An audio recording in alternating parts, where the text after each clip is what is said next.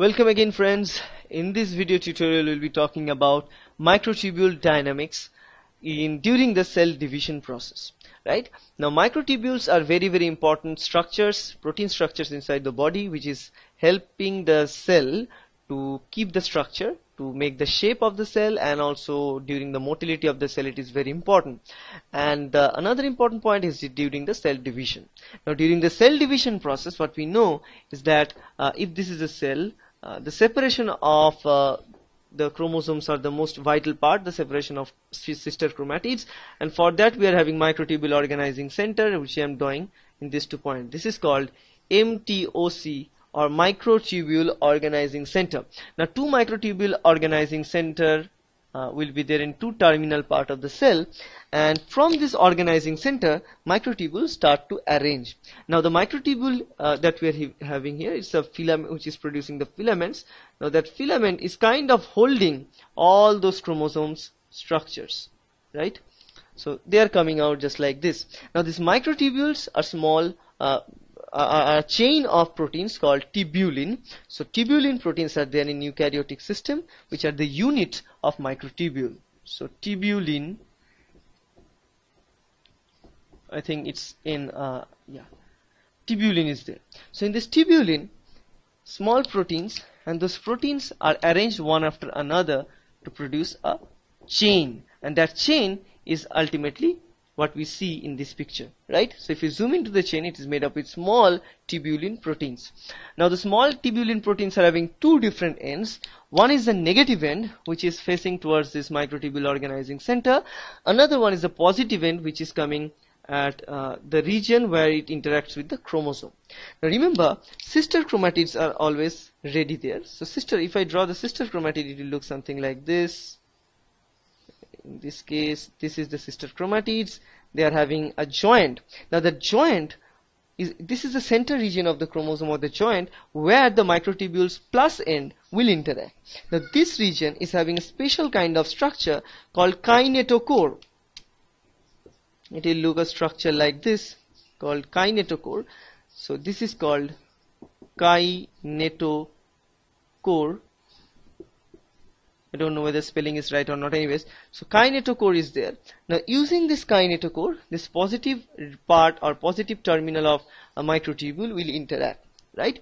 Now in this case, so microtubule is coming, let's say this is the microtubule which is coming from both this terminal. The dynamics of microtubule is very important during the separation of chromosome, during the separation of sister chromatids, because remember, this is the 2 different chromatid, one is this, another and this. They are attached via this kinetochore region. These chromatids are called as sister chromatids of each other. Now during the mitosis cell division, what we know, the sister chromatids are torn apart, they are taken away from each other, and this division is carried out in this case usually. So actually sister chromatids are segregated and separated there using these microtubules. And during this particular process, what we require this microtubule to hold on to there, right? Because this microtubule is kind of thing which will pull the sister chromatids away from the center, because remember, this separation takes place during the anaphase of the mitosis process, and the process of arrangement of the chromosomes into the center region of the cell occurs in the phase called metaphase, which is called the metaphasic plate.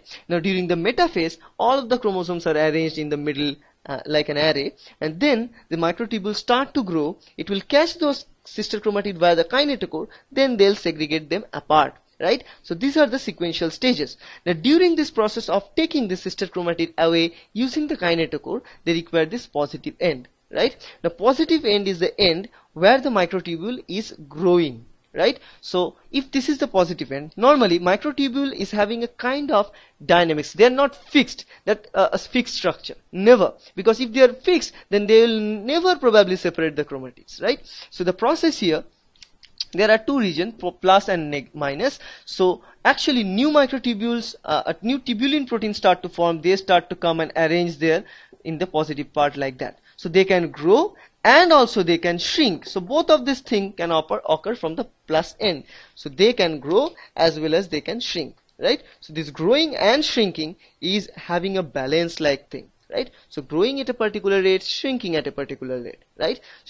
So what happened in this particular case, first microtubules coming from both the ends of the cell are holding this sister chromatid via the kinetochore region. I'm not going to talk about the structure of kinetochore in detail here. So they are just holding the region from the kinetochore from both the sides, right? Now what they are doing, they are kind of shrinking and growing. So if this microtubule is shrinking, this is growing. If this is shrinking, this is growing, to maintain a kind of balance. If both of them start to shrink, then it will create a lot of tension into this sister chromatid and the chromosome may be damaged. For that reason, it needs to have a kind of dynamics. So growing, shrinking simultaneously going on all these microtubules.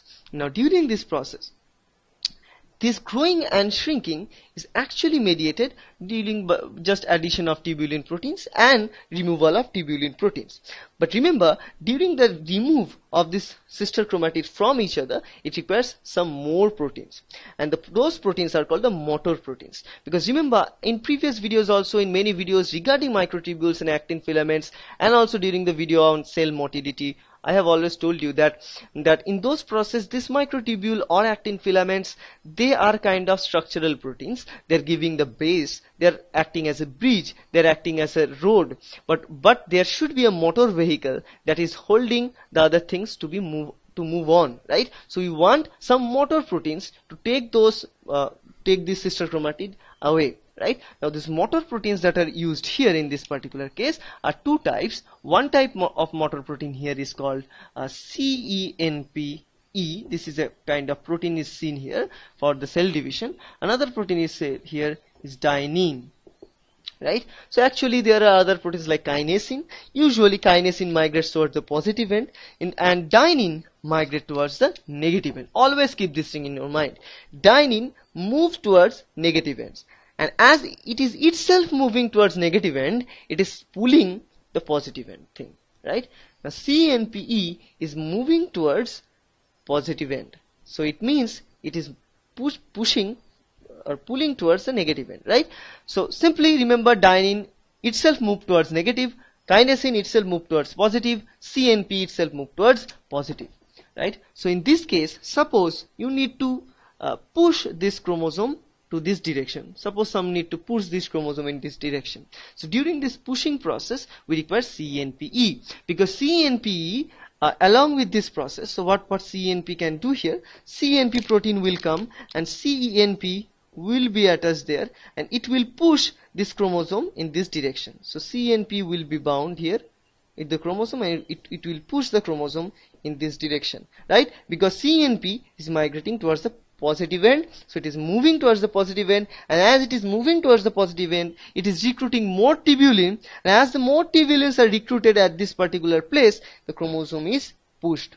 So chromosome is moving in this direction. Remember, that's why I've told sometimes chromosome move at that, sometimes this. So during this movement at a particular limit, after a certain time, it will be fixed in the center of the cell, and all the chromosomes are having the same condition with the interaction of microtubules.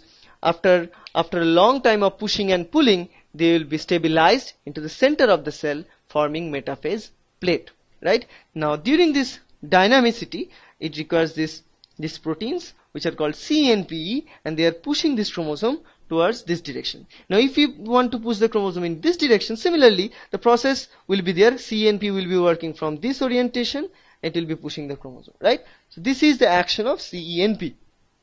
Now if we want to pull the chromosome, because not only one activity of this CNPE will help this chromosome to move, along with the activity of dynein and CNP, the task is actually achieved. Now suppose you want to push this chromosome in this direction, so simply you can use, or cell is using in that case a CNP, and CNP is pushing this chromosome. But not only CNP the pushing of CNP is not sufficient to take the chromosome in that side, but also we require dynein. Now dynein will be added there. So dynein, what dynein will do, dynein will pull it. Now remember, if you only push, if you only pull, there might be a lot of shearing, there might be a lot of pressure will be applied to the chromosome, and chromosome can have certain type of damage, right? For removing that damage, what we are doing, we are making it very smooth. Cell is making it smooth. How cell make it smooth? That in this case they are using two of the motor proteins. We are acting along with each other in the complementary way. For example, CNP is pushing. Along with that, they brought here dynein. So dynein, I am drawing dynein with this green color. So let's say this is dynein. Dynein is pulling it in this direction, right?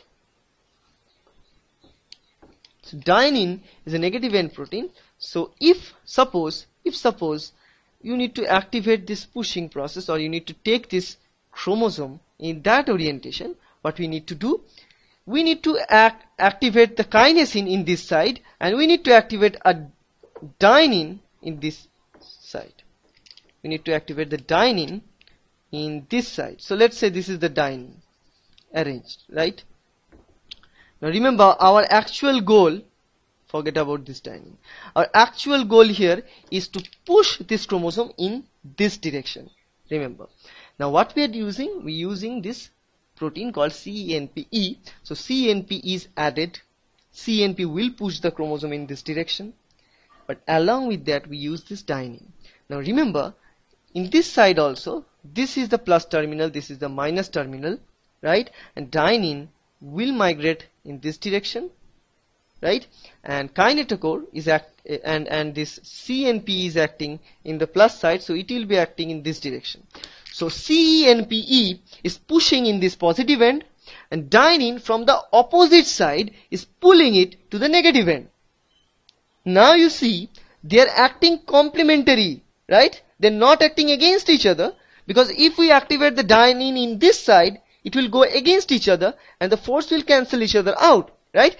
Because in this case, we are pushing it towards the positive end using CNPE, and dynein is pulling it towards the negative end. And ultimately the chromosome is moving in this direction, because both the forces are applied in the same direction. And that is very, very important to keep in your mind, that both these pressures are applied in the same direction. Otherwise, it won't work.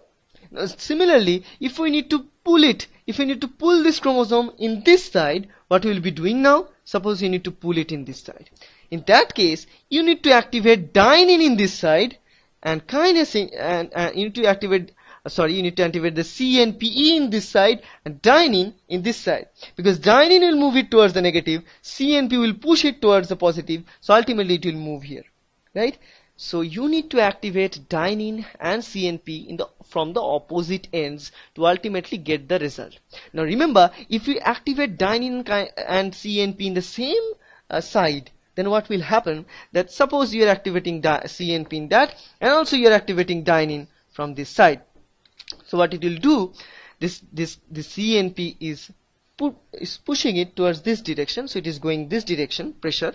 Now this dynein will be coming towards negative, and that this is the negative end, right? This is the negative end. So dynein will take it this, and CNP is pushing that. So pressures are applied in opposite directions, so they will cancel each other out, and due to this huge tension, the chromosome will break and will lose the information, right?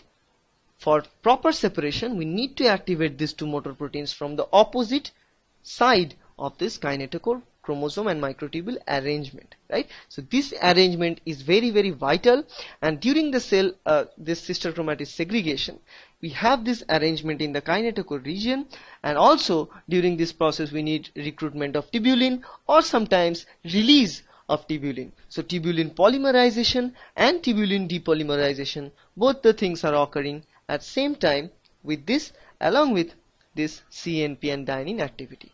So that's, in a sense, is how microtubule dynamics actually work during cell division, and I hope that's helpful, guys. Thank you.